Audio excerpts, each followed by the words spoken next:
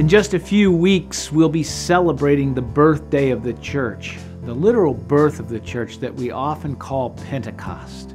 Pentecost was a great celebration of an outpouring of the Spirit of God, but it began some weeks earlier when Jesus met with his disciples for the last time before he ascended into heaven.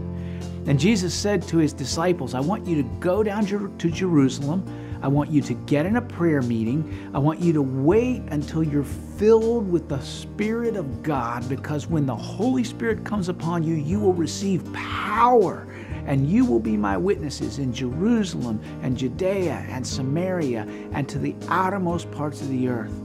It was some weeks later that gathered in that upper room in Jerusalem, the power of God came on those disciples as the Holy Spirit came in a rushing wind and blew through that place, and the church of Jesus Christ was born.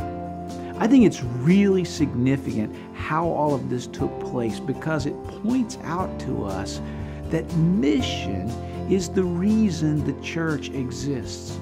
God gave birth to the church so that it would join Jesus in his mission. Yes, worship is important.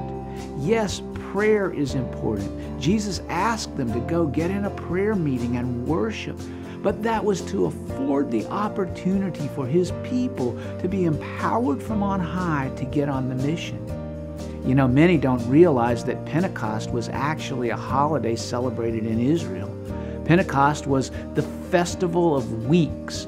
This was a harvest celebration, a time to celebrate God's goodness in providing the harvest and bringing it in, and to return a portion of that harvest to God in a massive celebration.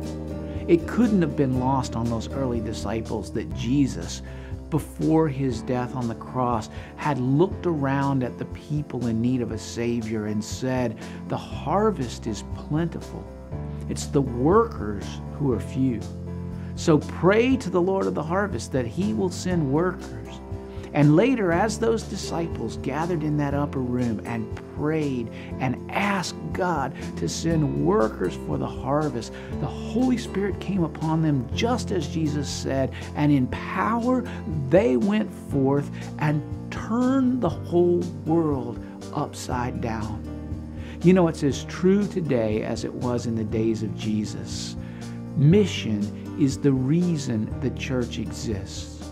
God is not pouring out his power upon us just to do signs and wonders. Some years ago, a woman came to me excited. She said, "Oh my goodness, Pastor, I've discovered that there's power in the blood of Jesus." I said, "What are you talking about?" And she said, "Oh my goodness, I needed some new shoes. I went rushing over to the mall to get some new shoes. And when I got over there, the parking lot was so full, I thought I'm never going to find a parking space. But I prayed, and don't you know, just as I got to the front of the shoe store, a car pulled out and I pulled right in." She said, "I'm telling you, Pastor, there's power in the blood of Jesus." And I just wanted to cry. Surely she did not believe that Jesus came and taught and then suffered and died on the cross and rose again to new life and promised us that he would send us the power source of the Holy Spirit only so that she could have a parking space at the mall. The truth is, the power is for the mission. The church is for the mission. We've been called to join Jesus in his mission because the harvest is plentiful. And even as we celebrate that harvest, the need is great for workers to go out and bring that harvest in. God provides the power. We provide the mission. I'm so excited to be a part of TMS Global as we continue to bring men and women together to join Jesus in that mission, especially amongst the least reached peoples of the world. And as we celebrate the birthday of the church and the coming of the Holy Spirit at Pentecost, I hope you'll commit yourself anew and afresh to joining us in that mission.